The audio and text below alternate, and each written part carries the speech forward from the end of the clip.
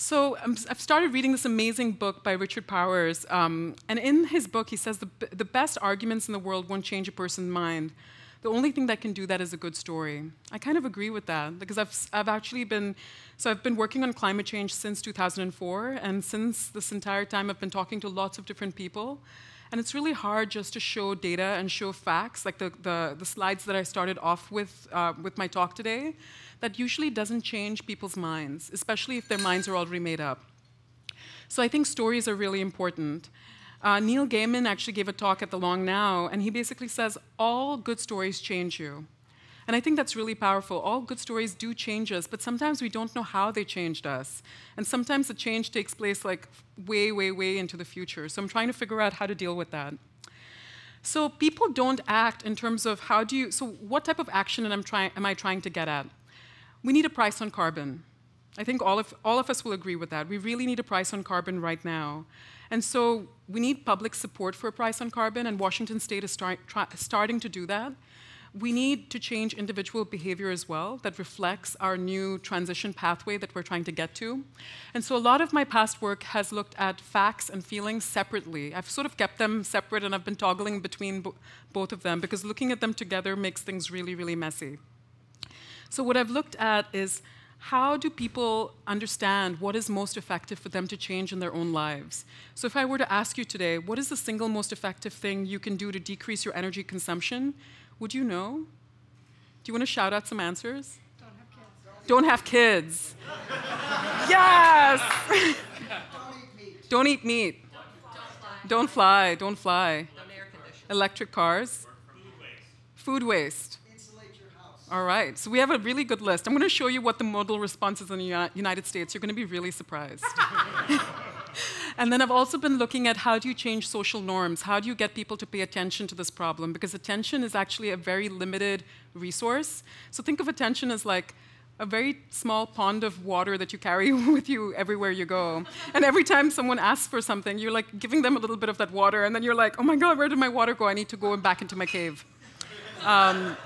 So that's what attention is. It's a serious, limited resource. So I asked you this question, in your opinion, what is the most effective thing? Here are the responses that we get. Since the 1980s, this has been the #1 modal response that people give to this open-ended question. What is the single most effective thing? The modal response, starting with Willett Kempton in the 1980s, has been turning off the lights. And this is when you ask people very broadly, hey, what is the single most effective thing? Very similar to what I asked you.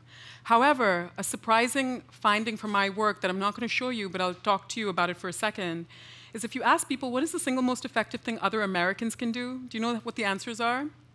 All of the ones that you told me. So carpooling, getting an efficient car, getting an electric car, biking instead of driving. So the answers really change. So it's not that people don't know what is effective, it's that they don't want to do those behaviors themselves. Whoa, you're right. So I'm telling you, more challenges than solutions. So turning off the lights is great, please do that, but it's not the most effective thing. Yeah, you guys figured it, you guys know already. So I also, given my training in physics and in engineering, I was really interested in how do people quantitatively estimate how much energy different appliances use. So if I were to ask you, do you know what the difference is between a watt and a watt hour? Do you guys know? You guys know. Okay, 2 hands went up. Do you guys know? Yeah, 3 hands went up. Okay. All right, a couple of guys in the back, and there's a friend saying, yeah, he knows, but okay, they're all pointing at each other. I don't think they really know. So a lot of people do not know what a watt and a watt hour is, right? So they don't know what the units of energy are. So what I wanted to understand is if I were to ask people about different appliances in their homes, how well can they understand how much energy different appliances use, just broadly? So what I first had to do, and over here on the y-axis you have perceived energy used or saved in watt hours, and on the x-axis you have actual energy used or saved in watt hours. And this is a log-log scale, so it goes from 1, 10, 100, so on and so forth. So data that lies along the diagonal line means people's perceptions match reality, okay?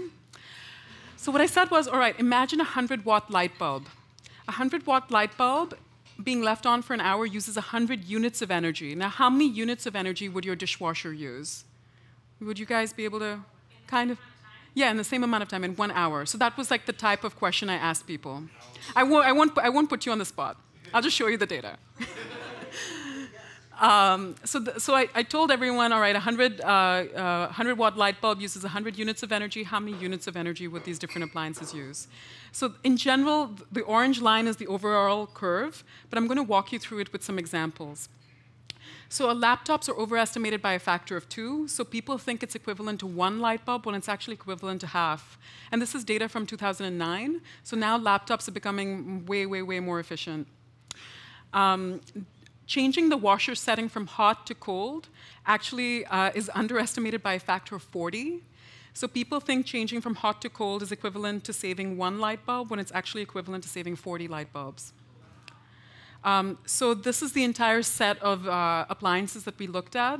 And so what you notice is that when you start using a lot of energy, when you start thinking about appliances that use a lot of energy, there's a huge underestimation. A lot of this data is below the diagonal line.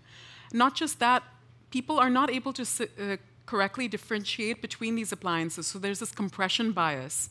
So what we really need to do, if we are thinking about energy use, is we need to take that curve and pull it up towards the diagonal. How do we make people accurate? Then there's the other question, which I hope you guys will ask me, is that does accuracy matter if we have limited effort? And I would say, yeah, it does. If people think that some of these ineffective behaviors are really effective and they're not, that's really problematic. So does anyone have accurate perceptions? So we asked, this is disclaimer 2, we asked 2 electrical engineers, and they're really accurate. So engineers, yeah, we're awesome. So engineers do really well on this task. And so what we did was we tested a manufactured heuristic. So let me break that down and what that means. A heuristic is basically a rule, right? So I can give you a rule to enact a particular behavior. A manufactured heuristic is a rule that I give you to use when you're making a decision. So if I were to tell you large appliances that heat and cool use a lot more energy than you think, that actually is a heuristic that if you're making your energy estimates, that actually pulls that curve up towards the diagonal. So I'm not teaching you what the difference is between watts and watt hours. I'm not telling you how to compute how much energy different appliances use. I'm just giving you a very simple rule. So that's what the heuristic condition is right here. So you can see the baseline basically replicates the original data. The heuristic condition bumps the slope up. And then if I give you multiple anchors, so I just gave 1 light bulb in the first condition, but if I were to give you like an LED and I were to give you a dishwasher, that actually helps you gear shift between these different appliances. So that actually improves your perceptions a lot. So there are ways that we've found that actually are able to correct people's misperceptions of energy use, sort of circumventing teaching people basic energy physics. You guys with me so far? Yeah? Okay, great.